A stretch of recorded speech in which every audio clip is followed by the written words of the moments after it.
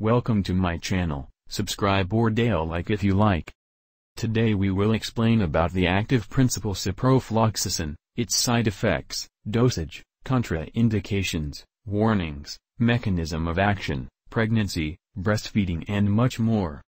What is ciprofloxacin? Ciprofloxacin is an antibiotic medication used for the treatment of lower respiratory tract infection by gram. The brand names of ciprofloxacin are Cipro, Cipro I.V, Cipro Cystitis Pack, Cipro XR, Araxacin, Basip, Keprimex, Cetiroxyl, Ciproactin, Ciproxyl, Cunicin, Dormin, Estechina, Felixine, Globus, Piprol, Rigoran, Sensin, Ultramycin. Mechanism of action of ciprofloxacin. As an antibacterial agent belonging to the group of fluoroquinolones, the bactericidal action of ciprofloxacin is due to the inhibition of both type II topoisomerase, DNAGRAS, and type IV topoisomerase, necessary for the replication, transcription, repair and recombination of bacterial DNA. Therapeutic indications of ciprofloxacin: post-exposure prophylaxis and curative treatment of inhalational anthrax. In adults, lower respiratory tract infection by gram, exacerbation of COPD, bronchopulmonary infection and cystic fibrosis or in bronchiectasis, pneumonia, chronic suppurative and malignant external otitis media, acute exacerbation of chronic sinusitis, gram, urinary infections, urethritis and gonococcal cervicitis caused by gonorrhea, orchiepididimitis and PID, including those caused by gonorrhea, gastrointestinal, e.g., traveler's diarrhea, intra-abdominal, skin and soft tissue, gram, bone and joint infections. Treatment and prophylaxis of infections in patients with neutropenia, prophylaxis of invasive and meningitis infections. In children and adolescents, bronchopulmonary infections and cystic fibrosis by P. aeruginosa, complicated urinary tract, pyelonephritis and severe infections when necessary. Pregnancy and ciprofloxacin. Available data on pregnant women show no toxicity. Animal studies show no harmful effects. In juvenile and prenatal animals exposed to quinolones, effects on immature cartilage cannot be excluded. Avoid lactation and ciprofloxacin. Ciprofloxacin is excreted in breast milk. Because of the possible risk of joint damage, ciprofloxacin should not be used during breastfeeding. Effects on driving ability with ciprofloxacin. Due to its neurological effects, ciprofloxacin may affect reaction time. Therefore, the ability to drive or use machines may be impaired. Side effects and adverse reactions of ciprofloxacin: nausea, diarrhea, also intravenous, vomiting, reactions at the site of perfusion, transient increase in transaminases, skin rash. In children, arthropathy also occurs frequently. Pathology of ciprofloxacin. Slow infusion 60 minutes, 400 mg, 2 to 3 times a day. Oral. The duration of the treatments includes the possible start of the fourth. Adults. Lower respiratory tract infection by gram, exacerbation of COPD, bronchopulmonary infection and cystic fibrosis or in bronchiectasis, pneumonia, 500 to 750 mg, 2 times a day, 7 to 14 days. Acute exacerbation of chronic sinusitis and chronic suppurative otitis media, 500 to 750 mg, twice a day, 7 to 14 days. Malignant otitis externa, 750 mg, twice daily, 28 days to 3 months. Uncomplicated cystitis, 250 to 500 mg, 2 times a day, 3 days. In premenopause a single dose of 500 mg can be administered. Complicated cystitis, uncomplicated pyelonephritis, 500 mg, 2 times per day, for 7 days. Complicated pyelonephritis, 500 to 750 mg, 2 times per day, minimum 10 days, more than 21 days in specific cases such as abscesses. Prostatitis, 500 to 750 mg, 2 times per day, 2 to 4 weeks, acute, and 4 to 6 weeks chronic. Urethritis and gonococcal cervicitis sensitive to fluoroquinolones, single dose 500 mg. Orchiepididimitis NPID, 500 to 750 mg, 2 times daily, minimum 14 days. Gastrointestinal infection, 500 mg, 2 times a day. Duration of treatment, 1 day in bacterial diarrhea, including Shigella spp.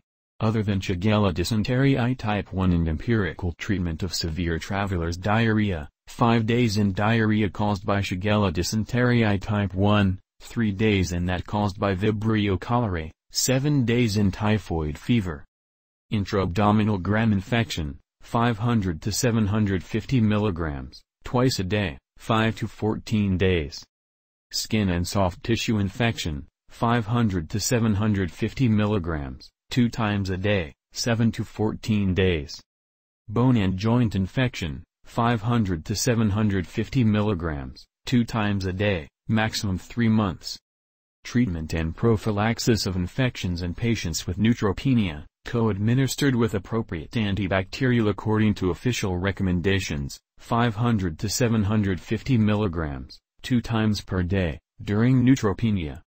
Prophylaxis of invasive infection by meningitis, single dose 500 mg. Post-exposure prophylaxis and curative treatment of inhalational anthrax oral, single dose 500 mg or 500 mg twice daily, intravenous, 400 mg, twice daily, switch to oral route as soon as possible.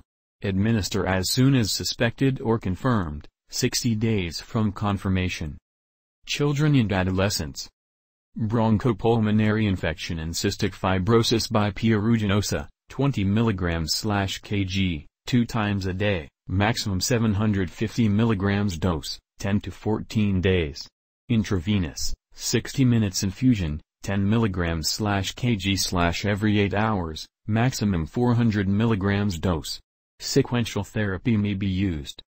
Complicated urinary tract infection, pyelonephritis, 10 to 20 mg/kg, twice daily, maximum 750 mg/dose, 10 to 21 days. Intravenous, 6 to 10 mg/kg/each 8 hours, maximum 400 mg dose. Other serious infections, 20 mg/kg, 2 times per day, maximum 750 mg dose. Duration of treatment according to type of infection.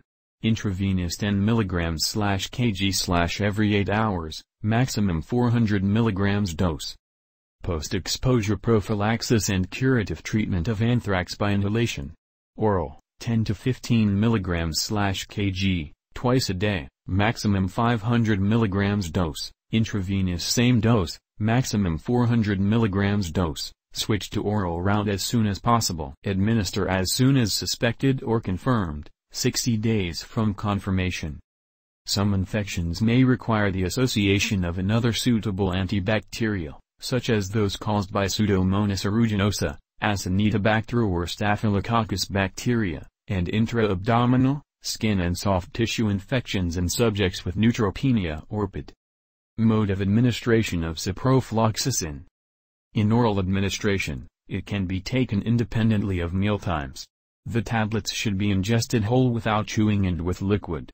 If taken on an empty stomach, it is absorbed more quickly. It should not be taken with milk products, for example milk or yogurt, or with fruit juice enriched with minerals, for example orange juice enriched with Ca.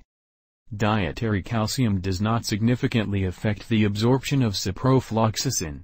In severe cases or if the patient is unable to take tablets, for example patients on enteric nutrition, start intravenous treatment, until the change to oral administration is possible. Contraindications with ciprofloxacin. Hypersensitivity to quinolones, do not administer with tazanidine. Warnings and precautions with ciprofloxacin.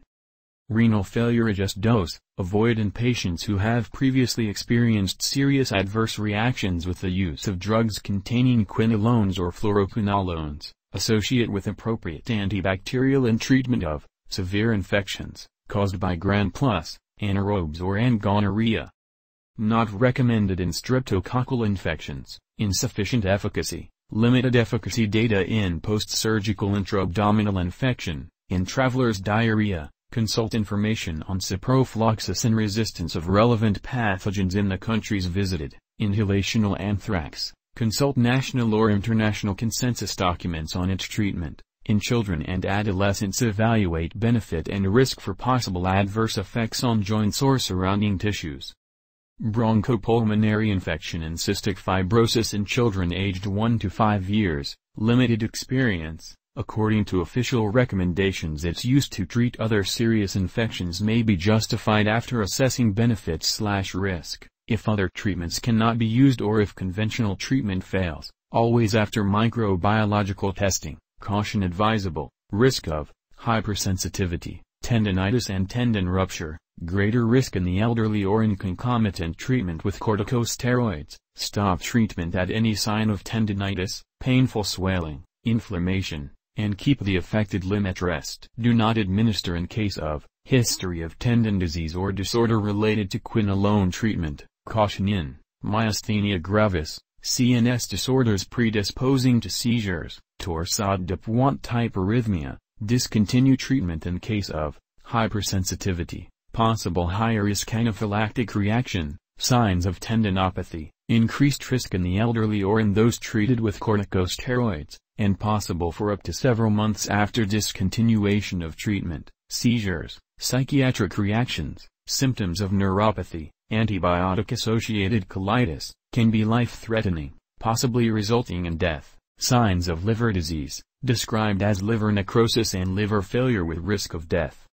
Cases of polyneuropathy have been reported. Monitor hydration and avoid excess urine alkalinity, described as crystalluria. Avoid sun exposure and UV radiation during treatment. Consult an ophthalmologist if vision deteriorates. Avoid family history or G6-PDH deficit due to risk of hemolysis. Assess benefit and monitor risk of resistance and prolonged treatment. Concomitants with theophylline, clozapine, ropinirole, tizanidine. Clinical monitoring by increasing their concentrations. Control of theophylline and adjusting doses. Not recommended in concomitant treatment with methotrexate. Do not prescribe quinolones or fluoroquinolones for treatment of self-limited or mild infections, such as pharyngitis, tonsillitis and acute bronchitis. Prophylaxis of traveler's diarrhea or recurrent lower urinary tract infections, non-bacterial infections or for mild to moderate infections, including uncomplicated cystitis, acute exacerbations of chronic bronchitis and chronic obstructive pulmonary disease, acute bacterial rhinosinusitis and acute otitis media, unless other commonly recommended antibiotics for these infections are considered inappropriate or should be prescribed to patients with a history of serious adverse reactions following the administration of these types of antibiotics.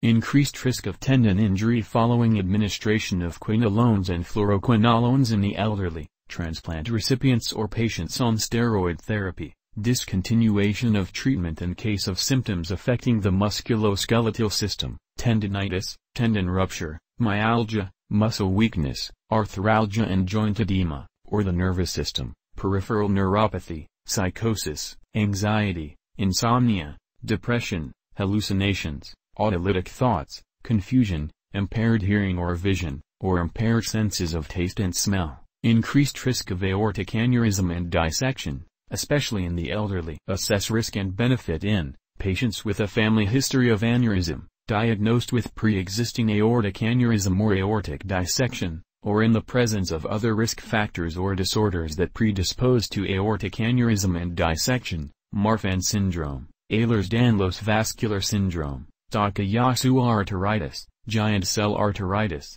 Behçet's disease, hypertension, known atherosclerosis.